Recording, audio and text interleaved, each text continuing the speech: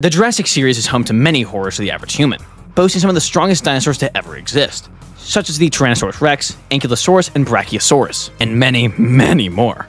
But with that being said, the Jurassic series also has some of its own custom dinos, such as the Scorpius Rex or the Indoraptor. But there is one that shines above them all, needing the power of man, raptors, Rexy, and the Mosasaurus to take it down. That of course being the Indominus Rex. And Skull Island, the oldest monster island of all time, having many re-envisions of it throughout its almost 100-year lifespan. But, besides Kong himself, there's a beast that has taken the spotlight. That of course being the Hypervores out of the Skull Crawlers. Sorry V-Rex, you're a close third though.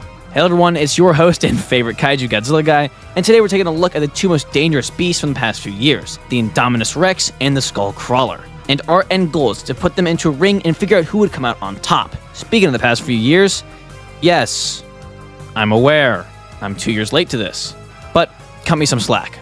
2 years ago, I was still making videos like this. Hello everyone, it is Godzilla Guy. Today we're going to be reviewing the 2021 Godzilla vs. Kong SH Monster figures of both of them.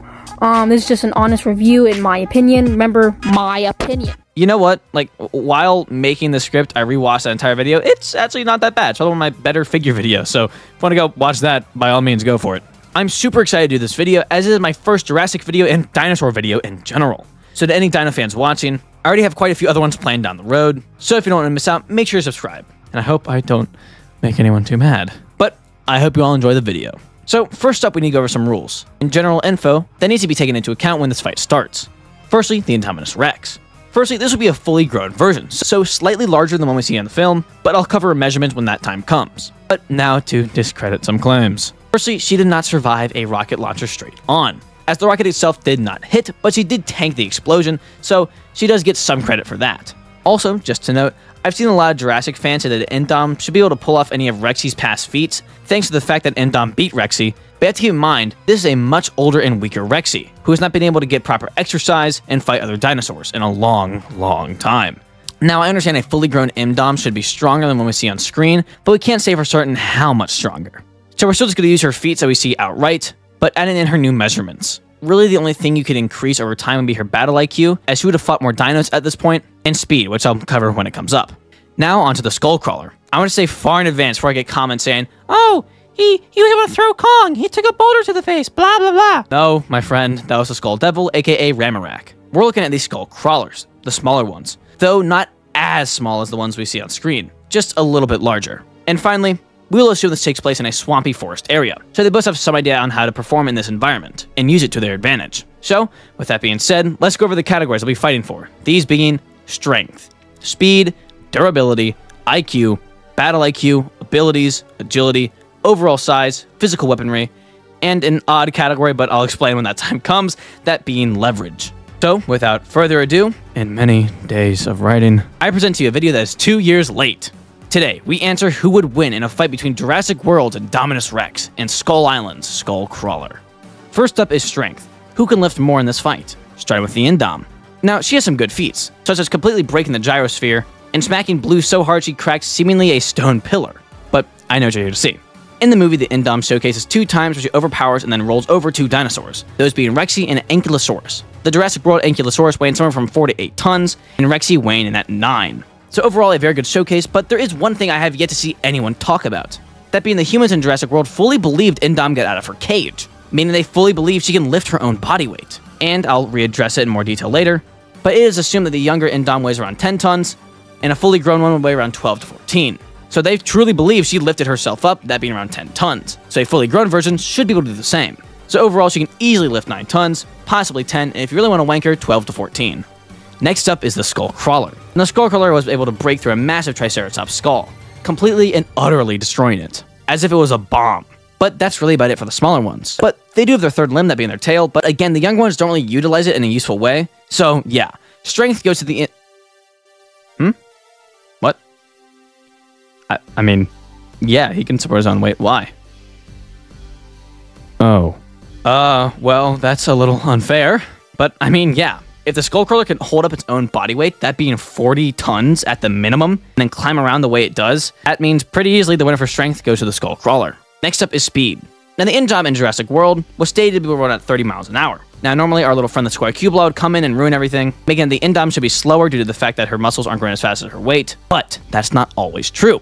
This assuming the Indominus is actually growing up properly. If a habitat provides a healthy growing environment and food, that along with the animal getting plenty of exercise, which in turn promotes healthy muscle growth, then in that case, the Indom will not only keep its speed of 30 miles an hour, but possibly get even faster, most likely up to around 40. Now into the skull crawler. Now there is no given speed, but given their stride, shout out Goji Center, they should be naturally faster. That along with the fact that they literally jump around like it's nothing, literally propelling themselves at times, I think it's pretty clear when it comes to speed, the skull crawler has the Indo beat. Next up is durability. The Indominus has showcased many great feats in durability. Firstly, she was able to take gunshot fire not only to the face, but seemingly in the mouth. Now we don't know exactly what type of gun it was, it's still a great feat. She also took modern gunfire like a champ in the Raptor chase, showing no signs of pain. And as we said at the start, she took an AT-4 rocket launcher explosion with, again, really no visible damage. And of course, she took many bites and slashes from Rexy and the Raptors. But her best feat is shown when she no-selled an Ankylosaurus tail swipe, which would normally break a dinosaur bone with ease. Now to the skull crawler. He was able to take 50 cal fire with no issue. And while this is a strength feat, it's also a durability feat. That being how easily the skull crawler broke the massive Triceratops skull. But there is an issue. The skull crawler is only durable on their skulls. Everywhere else can cut pretty easily. And as we'll see in physical weaponry, that's going to be a big issue for the skull crawler. So, the winner for durability is the Indominus Rex. Now into IQ. I don't really think I need to go in depth on this one. The Indom was able to outsmart humans at some times, and the skull crawler is just kind of an idiot. So, the winner for IQ pretty easily is the Indominus Rex. Next up is battle IQ. Now, the Indo is pretty easy to answer. That being that she's fought humans, an Ankylosaurus, Apatosauruses, Raptors, Rexy, and at a young age fought, killed, and then further ate her own sibling. Now the skull crawler. Now we see outright that they fight Kongs and kill Skier Buffalo. But then you have to remember these guys live on Skull Island, which is full of monsters that, as we know, are more than happy to throw hands at any point in time. So for battle IQ, while it is a little headcanon-ish, I think it's reasonable to say the skull crawler takes this category. Stamina. Well, this one really depends on which one of them has Gamersupps in their system. God, that was about as smooth as sandpaper. For those who don't know, I'm a proud partner with Gamersupps, the only energy drink company that is actually giving you healthy ingredients that you need for gaming, workouts, or just to focus on something your absolute best. I'm able to go more in depth on how good it is, but I mean, you can just look at the thousands of 5-star reviews and get the answer yourself. But what seems to really drive you all to purchase this is this right here. Yeah.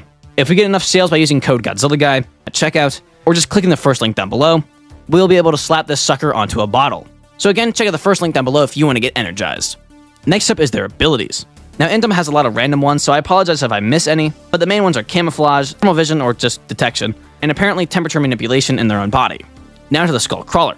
The skull crawler possesses prehensile tongue and tail, vocal mimicry, burrowing, and olfactory system. I think I got that right. Which allows them to pretty much just sense heat coming off of their own prey. So when it comes to abilities, it's a tie. Next up, it's agility. I don't really think I need to cover this one. The skull crawler wins this. Yeah. Next up is their overall size. A fully grown Indom comes in at 50 feet long, 20.6 feet tall, and weighs somewhere from 11 to 14 tons. The slightly larger juvenile crawler would come in at 45 feet long, 14 feet tall, and a bare minimum of 40 tons. When it comes to sheer size, while the Indom is larger, the skull crawler weighs much more. So for size, it's a tie. Next up is physical weapons, whose body is naturally more dangerous. The Indom has back spikes, horns, quills on her head, and razor-sharp claws and teeth. The skull crawler has claws, needle-thin teeth, elbow spikes, a whip-like tail with spikes on it, and a hardened skull. So when it comes to physical weapons, it's a tie. And now finally, their leverage. Now, what does this mean? Well, as it sounds, what can they do to give themselves a leverage? Starting with the Indo. Now, as we addressed the durability portion, the skull crawler, while durable in the skull, is very weak everywhere else. And thanks to the Indom's insanely sharp claws, she could easily tear through the skull crawler's skin. The other advantage she has is her bite, which when we look at their jaws, again, shout out Goji Center, show that her bite would be much more powerful than the skull crawler's. Again, allowing her to dig into the skull crawler's flesh. Now into the skull crawler. Now one thing off the bat is her head slam. If the skull crawler can land one of these on the Indom, it's wraps. I mean, Triceratops are known for how strong and dense their bones are. And seeing how easily the skull crawler destroyed it? Yeah. It would instantly kill the Indom.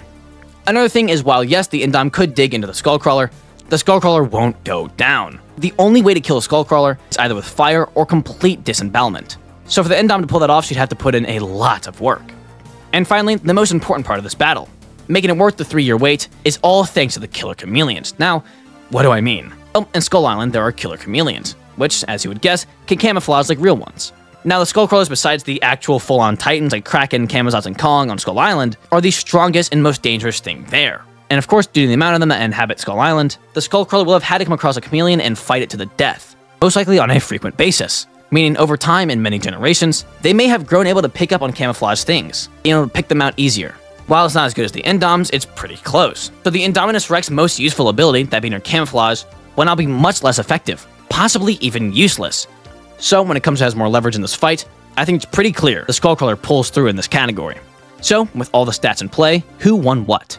The Indominus takes durability and IQ with ease. The Skullcrawler takes strength, speed, battle IQ, agility, and leverage. And they tie it on abilities, overall size, and physical weaponry. So, with all this info in play, the winner by just barely is the Skullcrawler. The Skullcrawler's strength, speed, and battle IQ will help it win. That, along with the Indominus Rex not being durable enough to disembowel a Skullcrawler fast enough without herself sustaining serious damage, is the driving factor in why the Skullcrawler barely pulls through.